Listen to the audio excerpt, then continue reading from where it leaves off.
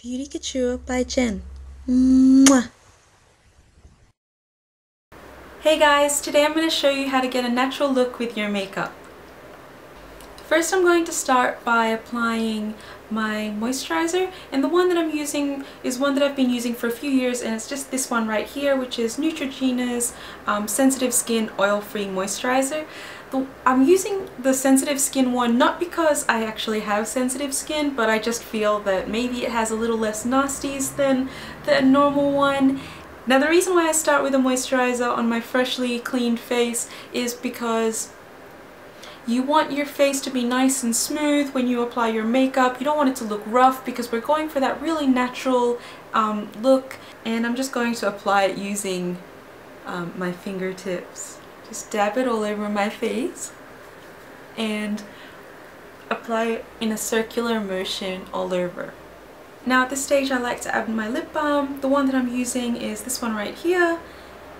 It's just a Blistex Ultra Lip Balm. It's supposed to protect you from all weather, and right now I'm in winter here in Australia, and my lips are have just been getting really dry like crazy, and you don't want dry lips for the natural makeup look, because once you put on your lipstick or your lip balm, your lips all cracking and whatever is not a good look. So I like to start with my lip balm.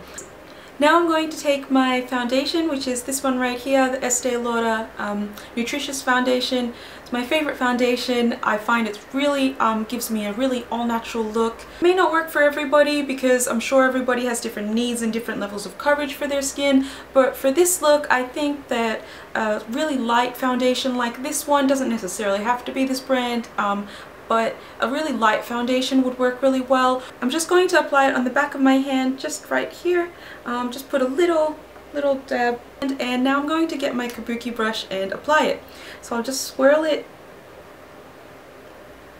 like that, and now I'm going to apply it on my face in a circular motion. The reason that I'm using a kabuki brush as opposed to a foundation brush, well, I used to use a foundation brush to apply my foundation, and I just found, I've just recently discovered that the kabuki brush really gives it a more flawless finish and really makes it look a little bit more kind of airbrushed and more natural looking rather than the foundation brush. For me, I find that it blends a lot better with the kabuki brush and just looks so much more natural. Now I'm going to add some concealer on the blemished areas of my face and also under my eyes, just to brighten them up and to give me more of that flawless, natural look. So just take your concealer and just make a few little dots under your eyes. Just dab it gently, because remember, under your eyes is a very sensitive area of your face. If you have any other blemishes that you want to cover, also put a little bit there.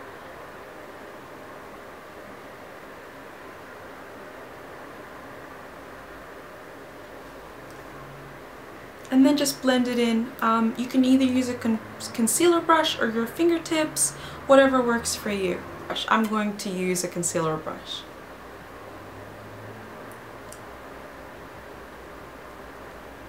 Try to get in the inner corner of your eyes, just to brighten up that area.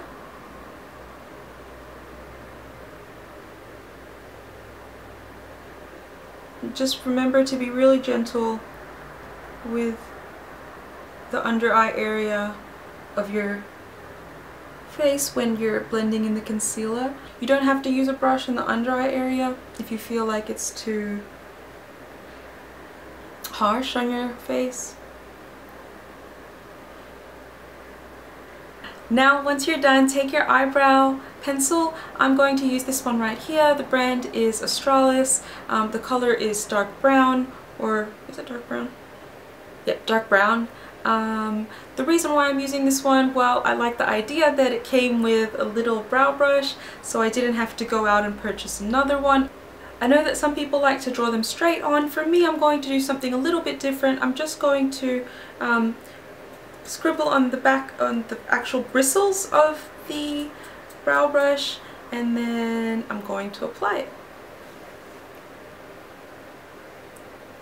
Just I find that this way of applying the brow pencil on your brows looks the most natural, well for me anyway, rather than penciling them in. I mean you can, but like if you're going to do like little feathered strokes and draw them on, that would work probably almost as well, but you will have to blend it in still, probably using a brow brush. But for me, this is the way that I do it.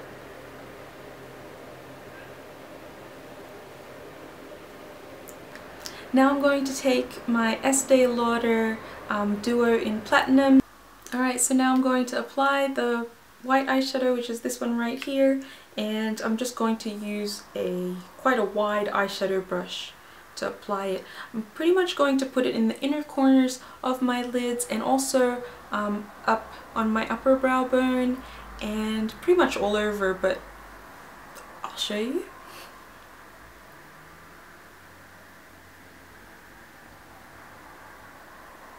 See?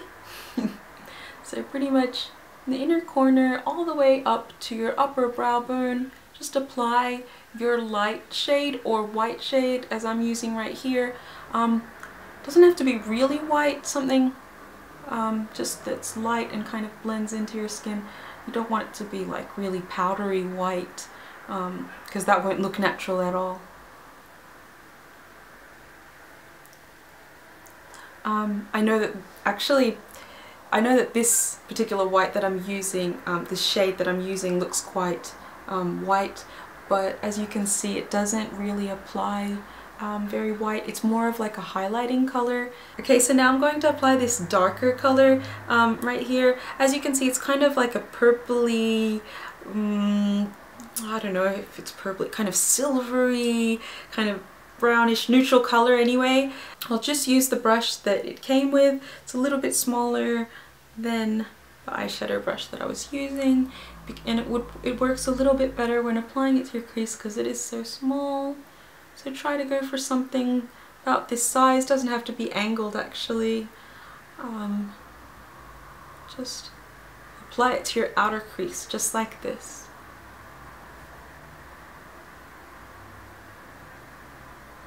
Do the same on the other side. Blend it in your outer crease.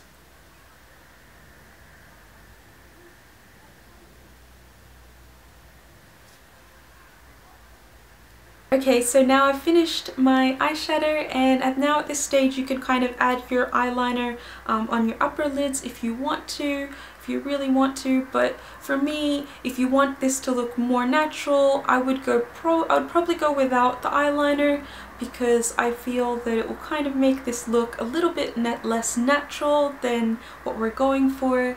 But by all means, if you really would like to, then go ahead. Now at this stage, if you're like me and you didn't want to line your eyes, you can actually curl your eyelashes to prepare them for mascara, or you could just curl them and not bother putting on any mascara to make this look even more natural. But I do actually recommend using a little bit of mascara, just because probably a little bit of the eyeshadow that you were using and applying on your eyelids, probably it dropped and it will give you that little bit of powderiness on your eyelashes, and it will just not make your eyelashes pop, and you kind of want them to pop but not too much that it would look not natural. For me, I'm not going to curl my lashes because I think I've got quite enough curl. Actually, a little story about the length and curl of my eyelashes. When I was younger, probably a toddler, my mom, who's Filipino, was actually quite fascinated by my eyelashes. She put some matchsticks on my eyelashes. I think she put like 2 or 3 in between my eyelashes, and she was really surprised that they actually stayed there while I was watching TV. I know, kind of child torture, isn't it? But anyway, she was just fascinated by the way I was because it was so different to her. Okay, so moving on, I'm going to apply my mascara. The one that I'm using is this one right here, which is Dior's Diorshow Blackout. It's not a waterproof mascara. I tend to steer clear of those because I find them really difficult to remove. Actually, this one right here is actually really difficult to remove on its own, and it's not waterproof at all. I have to apply a lot of makeup remover to remove it. And it's really time consuming, but I still really am a fan of this mascara because it really makes my eyelashes pop like no other mascara. I mean, I've tried drugstore brands, I've tried other brands, but so far I really like this mascara. If anyone has any ideas about a great makeup remover, please let me know down below in the comments because I'm really eager to hear. Okay, so just take your mascara wand out of your mascara. For me, I know this is probably really bad, but I like to scrape it against the side of my bottle. Maybe some might think it would damage the brush, but for me, I mean the wand, but for me it hasn't damaged it. I just don't like the idea of wasting a really expensive mascara on a tissue, so I like to just keep doing this until my brush is not clumpy.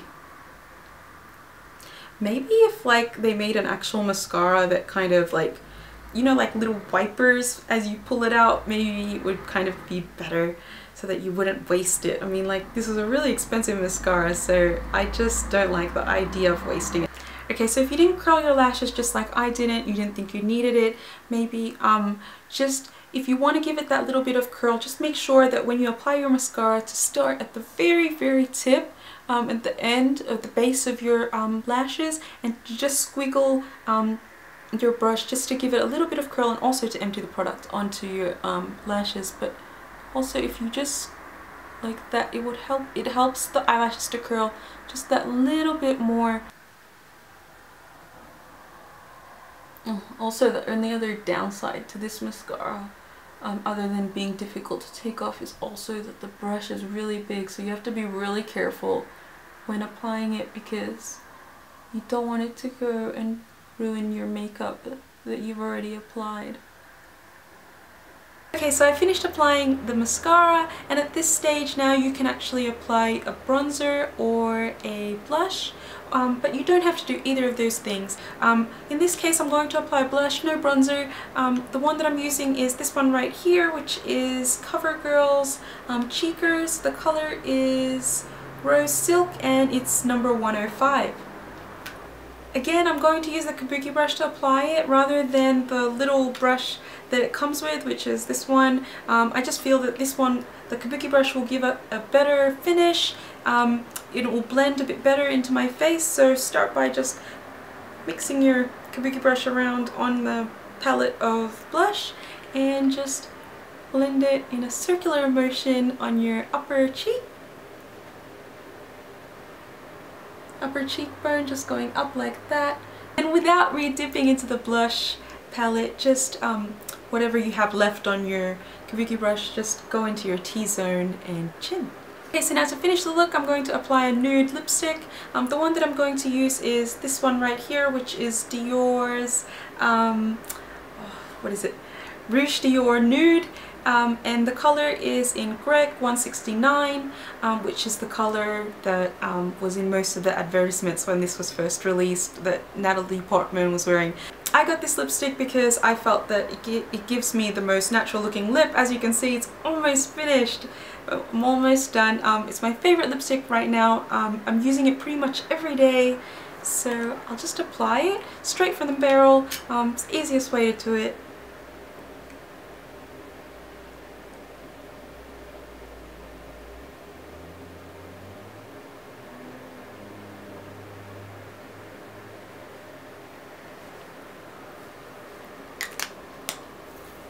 And there you go. Okay, so this is my finished natural look. As you can see, it's really fresh and natural looking, and it's really something that you can wear every day.